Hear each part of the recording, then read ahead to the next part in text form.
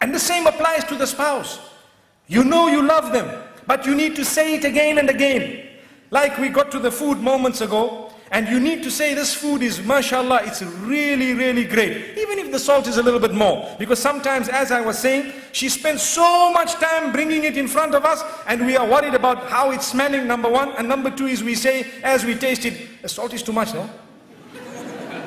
Salt is too much, no? What are you talking about? She just looks at you and her face flops. I've been at it for 3 hours here, 4 hours. I've been busy with this for so many months. And what is she going to say? Next time I'll try a bit better, a bit harder. That's if she's a good woman. If not, she'll say, never going to cook this again. Typical. It's typical. Never going to cook this again. And if you have someone who's very witty, the next time there's salt to be put in, I'll call you to put it. So we need to praise the cooking of our wives. We need to praise their dress code, especially. For example, I can let you know something that has worked for some people. Where you find some women, you know, they don't like to dress appropriately. So the husband sometimes wants to tell them something. There are 2-3 ways of doing it. You can either say, this is very bad, I don't want you to wear this. And you know, you might have a response. But if you want a response from the heart, what you do is, you tell them, the other dress looked much better than this. You see, so you are praising one thing, and that praise is not there when the other thing is there.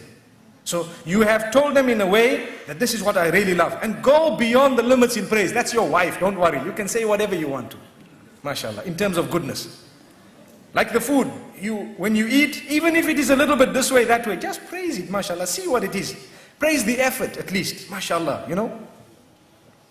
Let me tell you what has happened once. They say the Imam in the masjid said, in fact, 2 things have come to my mind. The Imam in the masjid said, you need to praise the cooking of your wife, just like I said now. So the man went home and he had this meal and he was looking at it and looking at his wife and smiling and all happy, mashallah, and excited and everything. And when he finished, he says, oh, it was awesome. And the wife says, what? I've been cooking for you for 21 years, you never said that.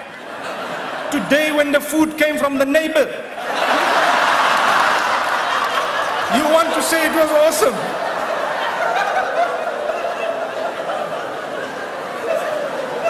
So he says, oh, I'm sorry about that, I didn't know.